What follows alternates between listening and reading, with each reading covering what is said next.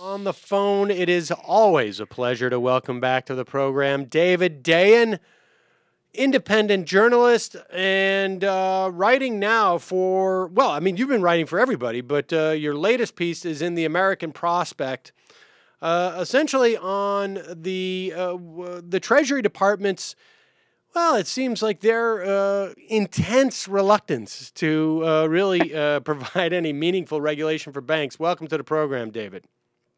Thank you for having me, Sam. All right, so let's start first with the Brown-Vitter banking bill, which has been introduced in the Senate. Tell us about that bill and why it's needed, despite the fact that we have this wonderful Dodd-Frank. Right. It's officially known as the Terminating Bailouts for Taxpayer Fairness Act, or the TBTF, which also is an acronym used for Too Big to Fail Act. And really what it would try to do is end this practice of banks being too big to fail, enjoying subsidies from the marketplace because they can borrow funds at a cheaper rate based on the perception that investors will never lose anything because banks will be bailed out if they ever get into trouble. So they borrow at a cheaper rate than their smaller rivals. They're incentivized to take on more risk. They threaten the economy, and then they get a bailout afterwards. So the idea is to guard against that. And Brown-Vitter mainly does that through the imposition of additional capital requirements. And what that means is that the case today is it kind of depends on what you look at in terms of accounting standards, but for every $100 that a bank lends out, 97 of those dollars they cover through other borrowing, and only about $3 or so do they cover through selling stock or retaining their earnings. So that's a 3% capital ratio. That's really the case. If you look at an apples-to-apples comparison, if you look at the accounting standard that they go by in Europe and the rest of the world, that's pretty much it. Now, there were international accounting standards put in a process in Basel, Switzerland, that would increase those capital standards to roughly 7 or 8%, but there's some accounting games being played there, as I'll get into later. What Brown-Vitter would do... And we should say that's known as Basel 2 or 3? 3. That would be Basel 3. America is still implementing Basel 2, by the way. But what Brown-Vitter would do would be to throw out that process, actually, and move to a very hard capital standard of 8 to 10% for smaller banks and a 5% capital charge for any bank that has over $500 billion in assets. That includes the 5 largest banks in America, which control or hold about 63% of GDP in their assets. So those banks would have a surcharge and would have a 15% capital standard. So for every $100 they lend out, they would have to have $15 in stocks or retained earnings. And that means if the value of their assets go down, they can cover it through their own funds, through the stock or the retained capital earnings. Instead of having to go for a bailout, it prevents the need for a bailout because the bank has to cover their own mistakes rather than going to the government. Now, looking for them to cover them. Forgive me, I want to get just a little remedial here so that people really understand what's going on. When you have the bank is basically making these bets or loans in some respects. And I mean, but that's loans. But that's I think bets might be a better term. But that's what it is. Every time somebody loans you money, they're making a bet that you're going to be able to pay it off and that they're going to make money off of the interest rate. And how risky a bet you are to pay it off is reflected in how big of an interest you are charged.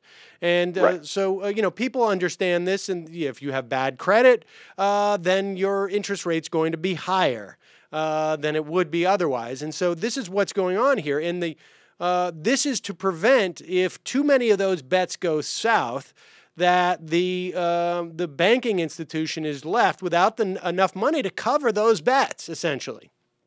Right. Basically, the way it is right now, something like a 3.7% drop in the value of the assets of the bank would mean that the bank is insolvent. It would mean that they don't have the funds on hand, the liquid assets, to actually cover those losses. And one of the reasons for that is that the banks will tell you that they're very healthy and very well capitalized. But there's this element known as risk weighting. And this is a very important point, that under the Basel process, under the current American standard, banks are allowed to change how much capital they need based on the perceived risk of the asset. And if they have what are known as less risky assets, they can risk weight their capital so that they actually have less capital, but they claim that it's more because these assets aren't risky. Now, what we saw during the financial crisis is that assets that were seen as AAA, these mortgage-backed securities that were rated by credit rating agencies as super safe assets, ended up losing lots and lots of money. So the idea that they were less risky, which is what they would be seen to be if they were AAA assets, didn't matter in the context of a financial crisis. So this is the main problem with the Basel process and the current process. And Brown-Vitter gets rid of risk weighting altogether. It says you have a certain amount of assets, you have a certain amount of liabilities, and this ratio is the ratio that we're going to use. Right. You cannot massage that dynamic by claiming, hey, we loaned the money to Sam's producer, Matt Binder. He's really good for it. So it doesn't, we may have loaned him $100, but we're just going to count it as $50 because he's so good for this money. Exactly. And now, of course, we know what happened during the financial crisis. All of these rock-solid loans and bets and derivatives, and obviously we're simplifying this dynamic a little bit because the bank then turns around and sells the debt, and its performance of this debt is a function of what they can get for this debt, et cetera, et cetera. But we're simplifying it here. But that's the basic gist of it. Yeah, and the important thing to know is that Brown-Vitter gets rid of risk weighting, and it says that you have to, in reality, show in your books that you have this percentage available to you to cover losses that you take. There are some other things in Brown-Vitter, but really the main thing is that it's capital requirements that are heavily boosted that will make the system much safer and will, require less of a need to even think about bailouts because banks would have to cover their own losses. Before we get into if this is the question as to whether or not this is redundant with Dodd-Frank, the reaction of obviously the big banks to this and their lobbyists in the form of the U.S. Treasury Department. Let's just talk about this piece of legislation in and of itself. Is this a good piece of legislation? In other words, does this go far enough, putting aside for a moment the likelihood this gets passed, is this a good piece of legislation in terms of doing what it sets out to do? Yeah, I think capital requirements are an important part of any stable banking regime. And there are articles and books out there. There's a book by two professors, Martin Hellwig and Anat Admati, called The Banker's New Clothes, which I highly recommend, which has even higher recommendations for capital ratios. But this would certainly do a lot to focus on a very pure standard, very simple standard that even these regulators could figure out, I think, that would make the system safer. It would allow banks to only take risks that they could cover really with existing capital. There are other things in the law, as I said, where you could prohibit, the Federal Reserve would have to prohibit non-depository institutions that don't get insurance from the FDIC, they don't take deposits, from access to all of their lending sources, cheap lending sources, the discount window, and all these federal support programs. So basically it would wean off these non-depository institutions from the safety net that has been built for banks and only allow those banks that have, individual deposits to take advantage of those resources. So that also would tend to make the banks a little bit safer. It would essentially say that if you want to take these risks, you can. You just aren't going to get access to all of these special gifts and resources from the federal government as a result. So that's another part of Brown-Vitter. Overall, there are some things in there that show the power of the community banks because they would have a lot of their regulatory burden lessened under this law. Not a lot, but a certain amount at least. And we have a system that has incented big banks for so long. This is an example of the community banks getting a little bit back in the game.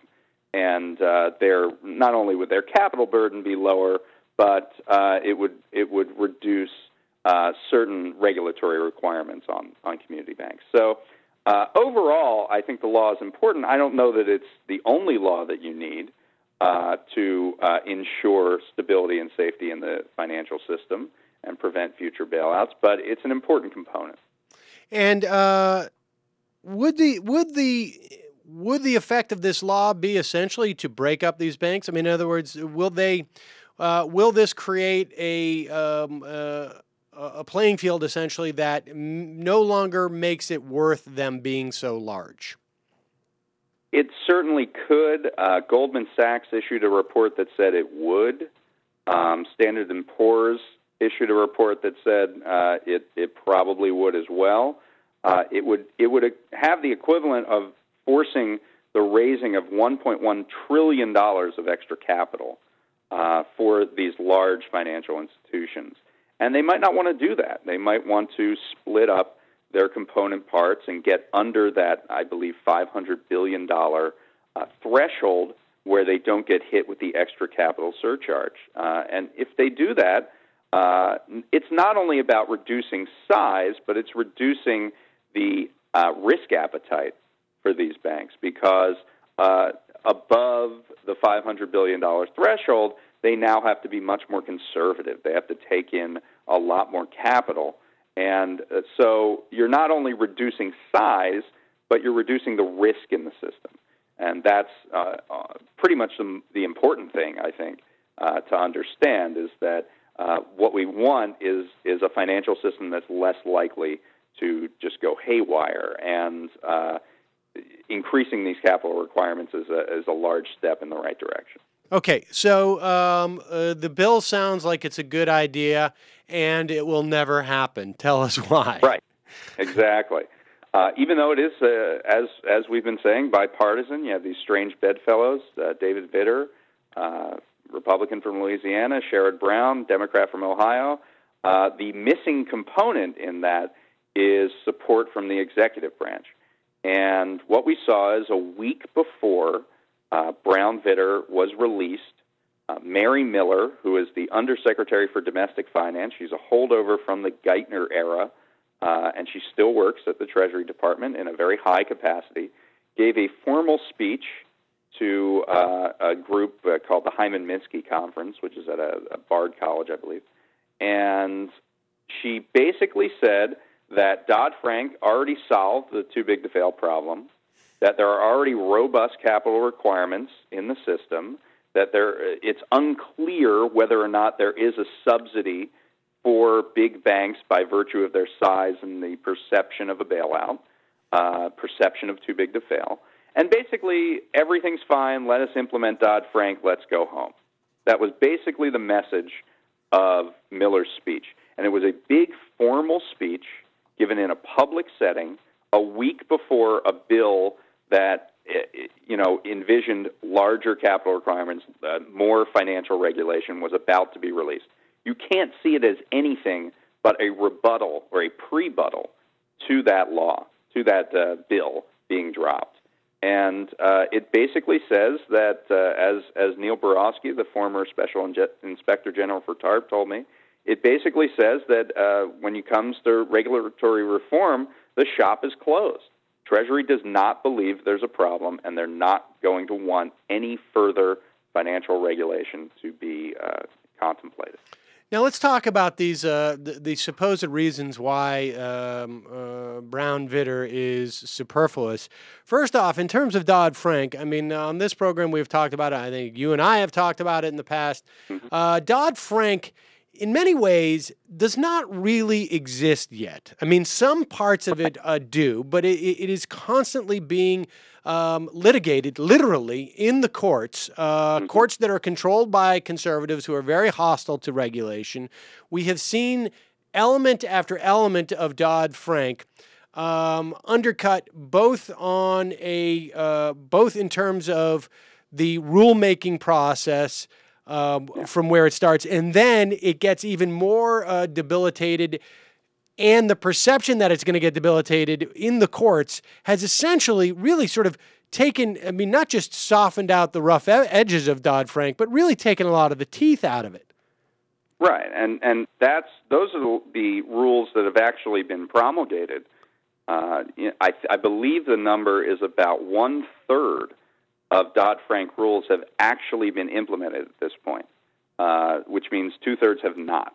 And this is almost 3 years after the law was passed. And deadlines for regulatory agencies to write the rules have been missed time and again. And so it wasn't really a law. It was a promise to write a law. And what I'm saying is 2/3 of that law has not yet been written. So we don't know what Dodd-Frank is going to do. And of course, many of the things that Mary Miller cites haven't been used at all. Things like resolution authority. If a bank gets into trouble, they have now this allegedly orderly process that the FDIC can go in, even if it's a large institution, and put it into receivership and do the things that it does with smaller institutions. Well, we have no idea if that's going to work or not. And in fact, the idea that a large international bank that has a global reach and all of this interconnectedness can just be orderly resolved in an orderly fashion is to at least many critics just chimerical. That there is no possibility that this is going to be done in an orderly fashion. There's the issue of living wills, which is another thing Mary Miller brings up, that the banks are supposed to give a roadmap, essentially, for how to unwind them if they get into trouble. It's called the living will process. Well, the living wills have been completely inadequate. They've been a joke at this point. In fact, the FDIC and the Federal Reserve, who are managing the living will process, key officials have said that they're going to take action against the banks if they don't give them something reasonably adequate in terms of living wills in the next, I believe the deadline is October. So the idea that these kinds of laws are protecting the system right now is just fantastical. We don't know. We have no idea. And in fact, what we've seen so far shouldn't inspire a lot of confidence.